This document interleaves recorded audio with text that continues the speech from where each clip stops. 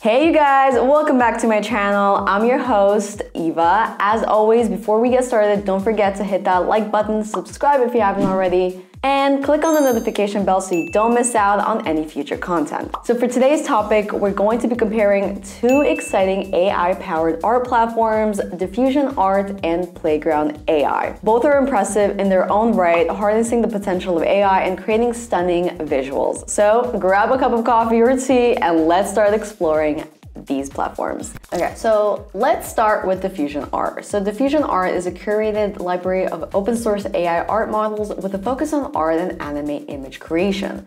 It offers a range of models trained in different styles, allowing users to run the same prompt across multiple models simultaneously. However, the user interface is somewhat confusing and glitchy, and it may be slow in generating prompts and images. So as you can see, it's kind of taking a while, just taking its time. And also, the images created through Diffusion Art are only available to the user and not allowed for commercial use, which might be a downside for some. But overall, it's still good, not the best. It's free, so why not use it? But Playground AI, on the other hand, generates high-quality photorealistic images from text prompts, and it's designed for various creative purposes. The platform's user interface is more straightforward. It is pretty simple to use, I guess. It just looks nicer overall compared to Diffusion Art. Images created through Playground AI can be made private, but they're also available for commercial and public use. In terms of pricing, Diffusion Art is free to use, while Playground AI offers a free version for up to 1,000 images a day and a pro plan for $15 per month with additional benefits.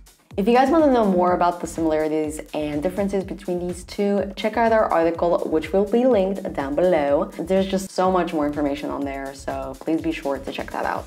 So overall, I found that Diffusion Art suggested more advanced prompts based on the initial input and provided 8 different versions of the image. But on the other hand, Playground AI was found to have a clearer and more user-friendly platform, as we just saw. However, I found value in both platforms, considering Playground AI for its simplicity and Diffusion Art for its broader range of detailed prompts. And the choice between the two depends on the specific needs and preferences of the user. So yeah, that's it for today's video, you guys. I hope you found this comparison interesting. If you did, please give this video a thumbs up and share it with your friends if you want to. And as always, I'm looking forward to your thoughts and questions in the comment section right below, and I'll see you next time. Bye!